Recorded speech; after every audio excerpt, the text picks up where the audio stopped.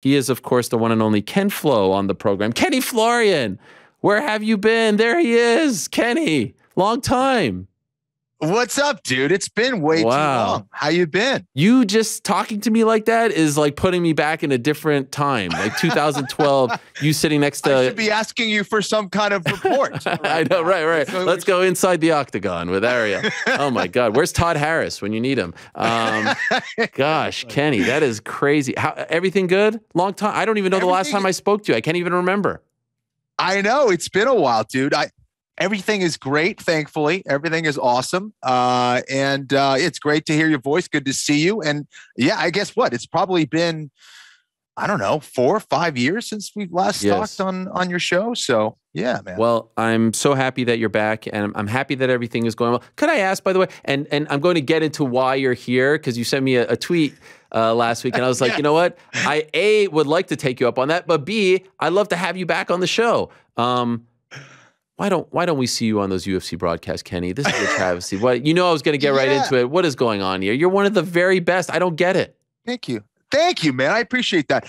I guess my understanding, I don't know. This is what's been told to me from people, I guess inside the company. But I guess I said no to being a coach on one of the Ultimate. I was asked to be a coach. I think it was Ultimate Fighter Latin America, one of the early ones from back in the day. I never knew that. And yeah, and I wasn't able to do it. I mean, it was like travel and all that stuff. And I was doing UFC Tonight. I was doing, commentary work, and just had a lot of stuff going on at home. So I just wasn't able to really do it. And it just kind of didn't make sense. And apparently because I said no, I started kind of slowly being removed from stuff. That's my understanding. That's what's been told to me.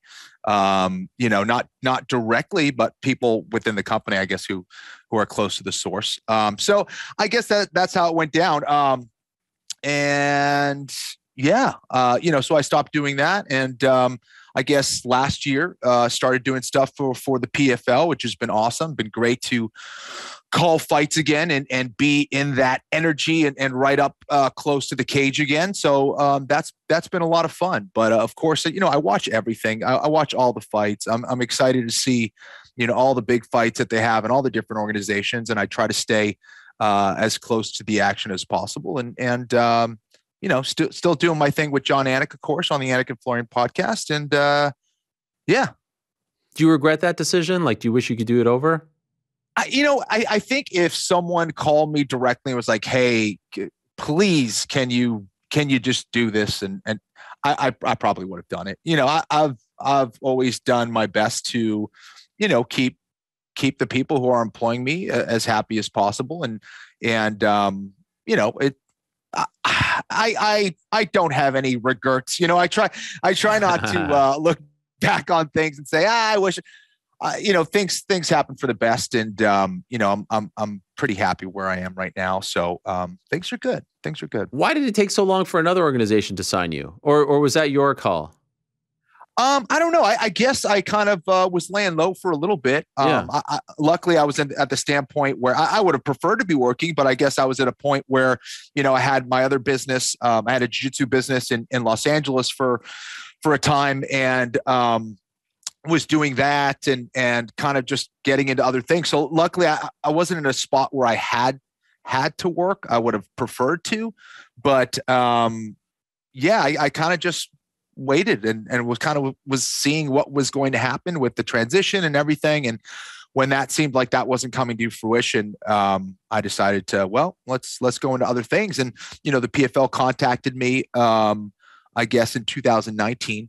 And we ended up, making it happen. Obviously, things were kind of delayed a little bit with COVID, right. But then we had a chance to make it happen last year. Safe to assume you'll be back this season with PFL? Yes, yeah, I will. Okay. I will. We get things started in February, middle of February. With the Challenger Series, which should be pretty cool, and then the regular season starts in April. So yeah, we're getting ready to get ramped up here. Okay, great. I want to ask you a few things, and you have your podcast with Jon Anik, which you guys have been doing now for, almost a decade as well. How long have you been doing that show together? Yeah, so, I guess 6 years now. Wow. Okay. 6, 7 years. Yeah. And I would presume that comes out today as well, too, right? It does. It does. Yeah. Yeah. Okay. Obviously, a lot to talk about this weekend. I see. You're always very active on Fight Night, and I appreciate that about you because I think some people actually might be a little, I don't know, jaded. Things kind of go sour. You maybe not. I don't know. Maybe there was a point where you were not watching the sport or taking a break from the sport. I wouldn't blame you, honestly. Was there a point where you took a break,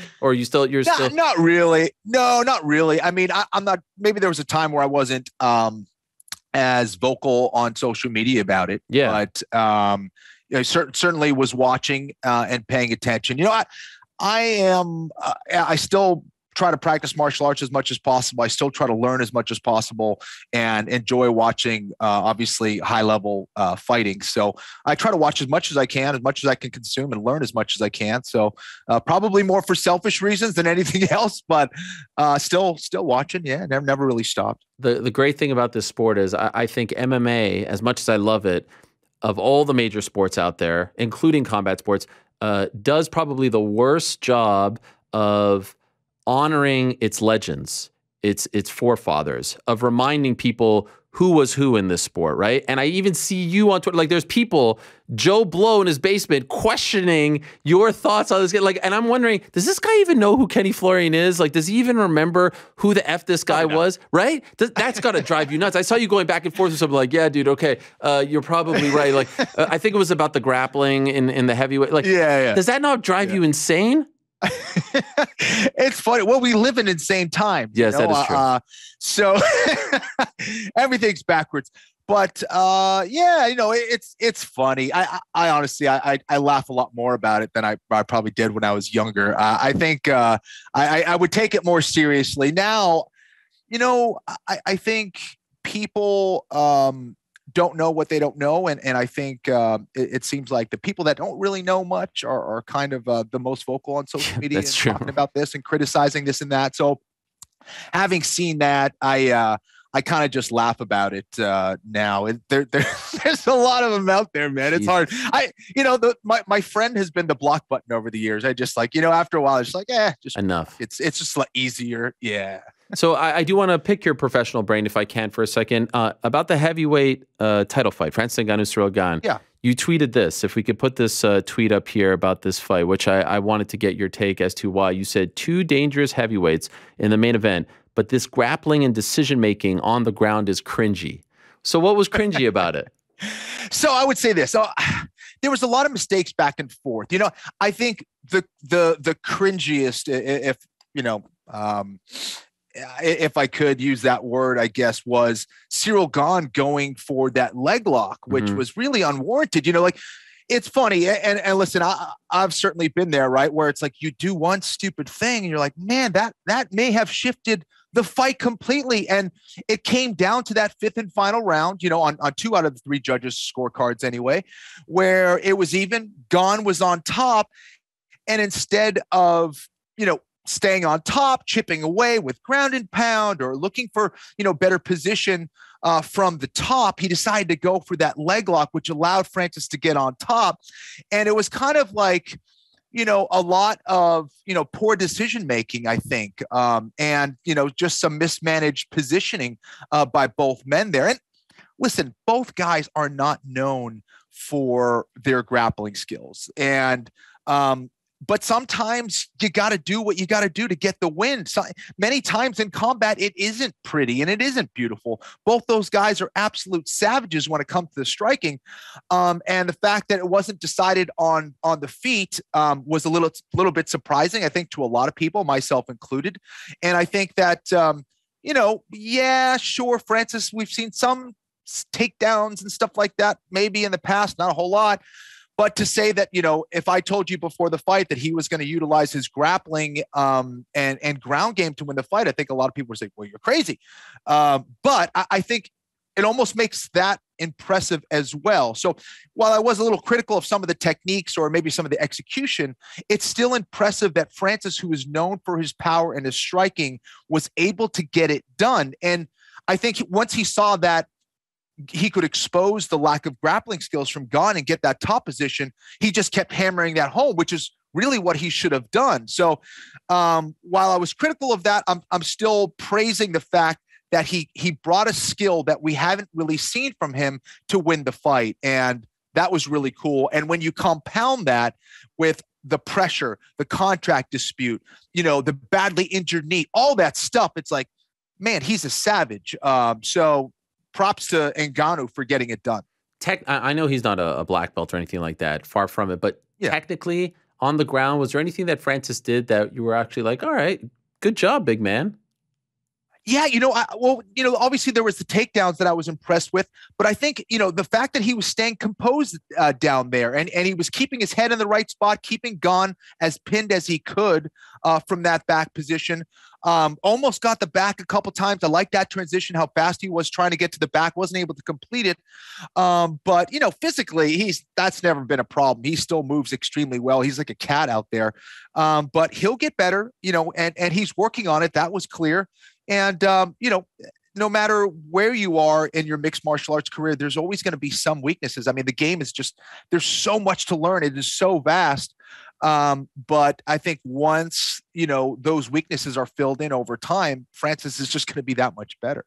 What do you think happens with this whole contract thing? I mean, this is, as someone, you've been in there, you know what it's like. You were there when the sport exploded with The Ultimate Fighter. This is so rare, right? To see the champion, especially the heavyweight champion, go into this territory. Last fight of his deal. Now he wins. He has the belt. He has the leverage. Of course, we know they could just take the belt away from him, right? I mean, it's theirs. They could just be like, boop, we're going to do a vacant title fight. How do you think this plays out? Gosh, listen, I think that for Francis, he did everything possible for the most part to get the contract that he wants, or to have the negotiations go his way. So he does have some leverage, obviously getting a win than he would have if he got the loss. Now, the other side of it, right, is the business side of things. It's like, from what I hear, I don't know if it was the biggest pay-per-view in the world. So, there's going to be the two conflicting things. It's like, how many pay-per-view buys did he bring in versus, his performance in there defending the belt. What I think you need to take into consideration again is the fact that, I mean, how many champions would have continued with that fight, who would have followed through and actually fought with, potential, what I'm hearing, maybe an injured ACL or a torn ACL, MCL, whatever it is, and still fought. There was a lot on the line. He continued to do it and fought, the best that he could. So I think that bodes well for him. And I think a lot of people still want to see him fight. And I hope the pay-per-view buys, are as good as possible for Francis' sake. I think as far as getting a guy who's humble, who is exciting, who has had a lot of great knockouts, who will probably continue to get a lot of great knockouts and improve as a fighter, I think he's a guy that should be re-signed and should be paid what he deserves. And Cyril Gane certainly has that potential as well. So I hope they re-sign him. I hope it works out for Francis. And if not, maybe he comes over to the PFL. Yes, let's go. Can Francis Ngannou at 100% healthy, no knee issues, can he hang with Tyson Fury in a boxing match, in your opinion? As far as boxing skill, Tyson Fury is one of the best heavyweight boxers I've seen fight and compete. He moves so well. He's so light on his feet. He's so experienced. He's got a chin from hell. That would be a really tough fight for Francis Ngannou, obviously, and not to mention Tyson's size. There's big people out there, and Ngannou is extremely powerful and is capable of probably knocking out any human on the planet. But Tyson has shown the ability to withstand punishment and evade strikes really well. For such a large guy, he moves so well.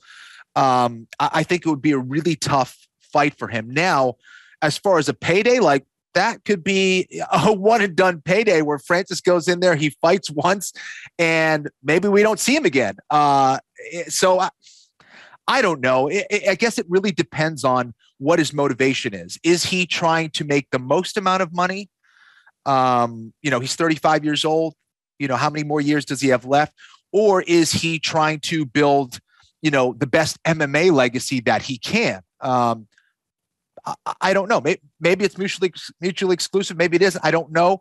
But I guess that's for him and his team to figure out. Going out as champion also not a bad way to go out if he chooses to do so. It was a short career. I would love to see him fight more, but I think as fighters, as businessmen as well, we're trying to optimize the amount of energy that we're putting into things to get the most amount of value, right? And as we talk about Bitcoin later, hopefully we could talk a little bit more about that. But it's like, if I'm going to compete for a set amount of time and I am sacrificing my mind and body to do so, I want to make sure that I'm making the most amount of money that I can. I need to preserve that for my future, for my family, for my kids, et cetera, et cetera. So I think, it's for Francis to decide on what's going to be the best approach here as he moves forward. I think it's a great situation that Tyson Fury is actually out there calling for that fight. So I think it's going to help him in whatever negotiation, he decides, whatever direction he decides to head in as far as negotiation, whether it's boxing or MMA. Last thing before the Bitcoin conversation. Our old friend DC texted me after the fight, and he said, and you know how hard it is for him to admit this, he said, Jon Jones beats Francis. I couldn't disagree more. I don't think, you have to remember the knee, he wasn't at 100%. What do you think? Jon Jones at heavyweight, we've never seen him at heavyweight against Big Francis. Yeah. Who wins? Well, listen, I think that was I would agree with DC, Ariel, to be honest. I think that, given the skill set, given the experience that Jon Jones has, all the different ways that he has won in the past. Now, we haven't seen him at heavyweight, and the power of Francis Ngannou is a real thing. That is something to be feared and something to be respected. But I just think Jon Jones is the more skillful guy. And I think that him being in all of those big fights and him also being motivated by great challenges, I always think that's when we see the best Jon Jones. I fully agree with DC. I do think that Jon Jones could go in there and become the heavyweight champion in his very next fight, if that's the direction that they head. So, yeah, Jon Jones is a problem, man. And he's especially a problem when he feels like he's got a big challenge in front of him. I think that's when he rises to the occasion. And while we haven't seen him in a long time, and he's had his issues outside the octagon, until proven otherwise, Jon Jones is still the greatest, or if not one of the greatest to do it out there. And he's had some lackadaisical, performances, but they're wins nonetheless. I just think he really wasn't motivated fighting at 205 pounds anymore. But I think at heavyweight, he does feel that sense of, I guess, that challenge again. So early last week, I report that Francis is going to convert half his purse into Bitcoin. When you say Bitcoin to me, I have no idea. Like, I see it everywhere. I see you tweeting. I see Ben Askren tweeting. And I don't even, it's too much for my feeble brain to understand. And yet it seems like the Bitcoin believers are just so passionate about this. And they love talking. And I give you guys respect. Why is this a smart thing for Francis to do? Because, by the way, amazingly, last night, I want to mention this to you. I saw this on the ticker, if you will. Odell Beckham Jr. announced he would receive $750,000 of his Rams salary when he signed with the LA Rams in Bitcoin back in November. According to this source, this is from Darren Ravel. He tweeted, if Odell cashed out his Bitcoin position today, he would net $35,703 after taxes due to the Bitcoin dip. How is this a good idea? Right. Well, here's the thing. There's a lot to this, Ariel, and you do not have a feeble mind. I know you're a smart guy, and it does take time to wrap your head around Bitcoin. It really does. And it's taken me a long time. I've been in the space, I guess, since like 2016, 2017, but I learn more every single day. It's kind of like mixed martial arts. There's so much to it. But all right. So, I think it comes down to value. Like, what is your perceived value, and what is the long-term, potential of that value? When you look at Bitcoin basically is this decentralized network of value. And people have been putting their money into this network because it's the decentralization that gives it value.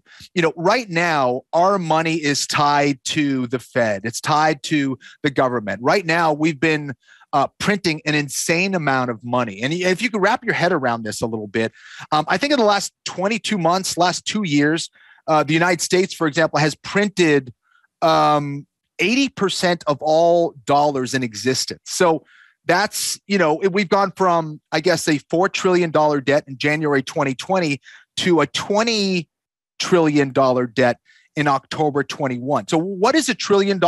If you spent $1 million a day, you would have to get to 2,800 years to spend $1 trillion. Wow. So as you're printing that money, what happens is the value of your money goes down. So if you're, working your ass off in whatever job it is, football, MMA, podcasting, announcing, whatever it is, that value that you made last year is way less than it is this year. And if you notice, everything is going up in price. Gas, food.